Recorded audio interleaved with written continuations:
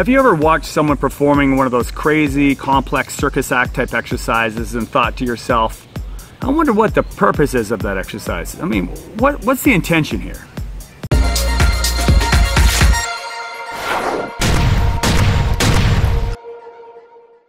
Hey, it's Josh Hewitt from Top Form Fitness, and in this video I wanted to talk about the importance of focusing on the fundamentals.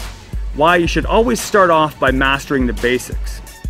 An exercise doesn't have to be fancy to be effective. In fact, usually the simpler or more basic an exercise is, the safer it is, and the easier it is to focus on targeting the muscle you're trying to train. So you want to actually be able to feel the target muscle group. When an exercise is too complicated, it's very hard to know where you're supposed to be feeling that in the body, what muscles you're actually working.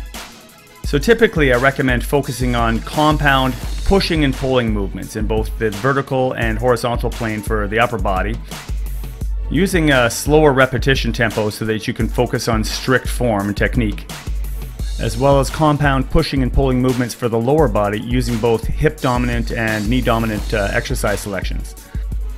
Now, of course, the exercises you choose and the program you're using will depend on your goals, but following these basic principles and focusing on keeping it simple will typically help you get much better results.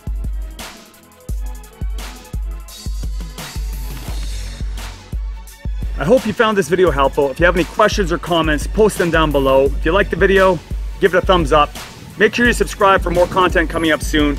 And remember, if you want to become a master, first master the basics.